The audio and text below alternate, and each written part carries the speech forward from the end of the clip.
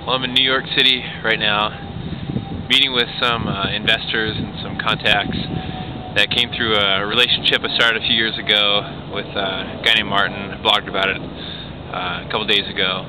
And basically, Paige got a book from this guy, family that bought an island, lives life differently, and loved the book. We read it out loud to each other. I emailed him, and he followed up and said, "Hey, you want to work on a destination club idea I have?"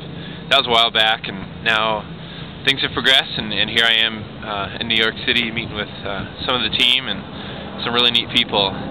It's just funny how it all works, and also meeting with a couple other friends that work here in the city. So just a lot of fun. Love the vibe. Love the cold. Only have about one sweater in my entire wardrobe. Us Santa Barbara folk are not accustomed to this kind of thing. Nose a little red, but dealing with it and just having a blast.